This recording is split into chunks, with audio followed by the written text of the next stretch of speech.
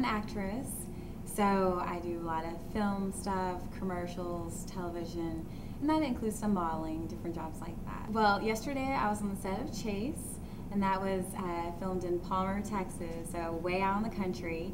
I was on set all day, and in that scene I played a waitress, so I was kind of serving everybody in there, and not a speaking part in that, but I hope in a couple weeks I go back and audition for a role in Chase. So I'm super excited about that. Well, I'm a student. I go to UNT. I'm studying business management, and I have about 10 more courses and I'll be done. I want to get a master's, so hopefully I go ahead and just go straight into it and not take a break.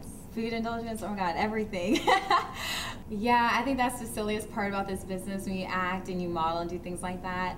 And there's always food on set. Like I make sure I eat healthy and diet and try to exercise every day, but I definitely, love to eat, especially desserts, especially ice cream. It depends on the time of day. If I have downtime, I probably call my girlfriends and try to check in with them to see what they're doing. Dallas is a great place just to go out, and so there's a lot of upscale venues. I try to go to different venues. Like, okay, what do you guys feel like? And we all love dressing up and just, looking our best and having a girls' night. No, guys.